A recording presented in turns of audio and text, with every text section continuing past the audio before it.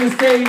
I consider this brother a comrade. He's been showing mad love to the Rebel Diaz Arts Collective, and I see him on the front lines of a lot of the student movements going on. I want to bring up this brother. You know what I'm saying? You may have seen him walking around with the afro. You know what I'm saying? Bringing it back, holding it down. I want y'all to make some noise for Espy.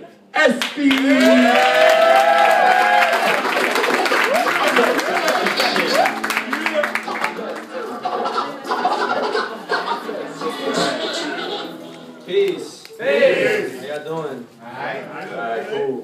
This is really intimate, so I'm a little nervous, so it's alright. Before I start, I want to say it's an honor to be here celebrating Amir Baraka's legacy as a poet. And real quick, just to announce real quick, there's going to be a benefit concert for the Morales Shakur Center on March 8th at 5 p.m. And that's going to be in Harlem. You'll hear more about it. But appreciate it again being here. Thank you all for coming. So let's start. Alright.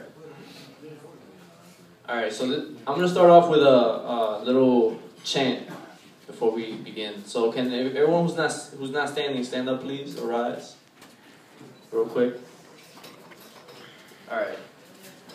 So we all know when we are in school, you know, we sing the Pledge of Allegiance. But I kind of gave a little twist to it. So, you know, put your hand on your chest like we used to in kindergarten. Alright. Now repeat after me. I pledge resistance. I pledge resistance to the flag. To the flag. Of the terrorist state of America. Of the terrorist state of America. And to the dictatorship. And to the dictatorship. For which it oppresses. For which it oppresses. One tyranny. One tyranny. Under God. Under God. Unequal. Unequal. With slavery. With slavery. And injustice. And injustice. For most. For most. Thank you.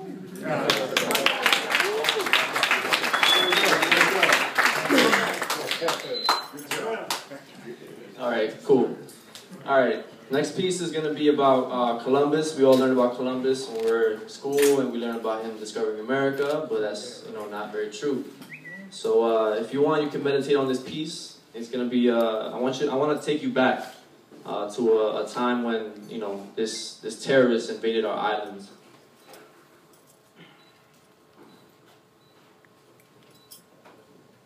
It's called I Was There. I was there. Before they came, I was there. I was there before they came on their ships, on their rafts, on their boats, with their idol written across the creaking wood.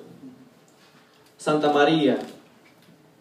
Ladies and gentlemen, there is nothing saintly about a conquest while you carry bodies upon bodies of dying old women, dying young men, and dying old souls were born again as newborns, cycled in a cage of darkening insanity and contagious psychosis, coughing, sneezing, bless yous, and vomits.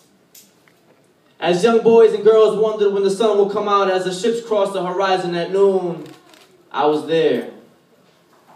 Before they came, I was there on the depths of the forest, hunting for my next meal, when the only things that mattered were sex, food, and herbs, were the only saints and blessings around were the birds. It was a place where survival was merciless, yet comforting.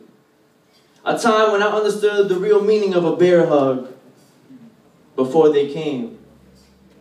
Before they came with their plague-infested bodies, coughing, sneezing, bless yous, and vomit, begging for a place to stay, begging for some food to eat. We gave them everything. We gave them too much, but we didn't know what too much was. We had no word for sharing because sharing was the only act that there was. We had no idea that they would. I was there. I was there before they came with their guns and their war cries. I was there before war. I was there before guns. A time when there was no word for love because that was the only feeling that there was. I was there before feelings. Before our ancestors could feel the pain of murder and genocide, when Cristobal Colon invaded our islands and inflated our needs and desires with dogs that ripped the skin off our stomachs and machetes that cut off the hands when we disappointed the navigators, our heads when we got in their way. The blood of vengeance pounced on the grounds of fearlessness, and I was there. I was there when our great-great-grandmothers and fathers of 20 generations past said, enough is enough. When the bloodshed sank heavier than their body weight. When the bare-chested mothers and mothers of their children were raped raw by infected Europeans, they knew something had to be done.